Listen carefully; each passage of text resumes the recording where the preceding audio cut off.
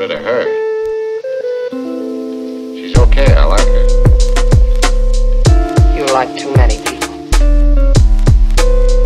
He doesn't know I was in the other room. You know what he'll do when he finds out, don't you? Beat my teeth out and then kick me in the stomach for mumbling.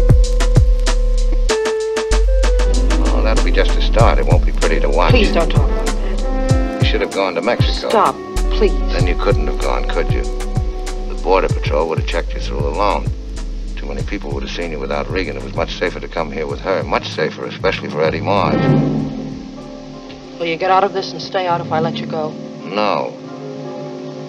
Take this thing out of my mouth, will you?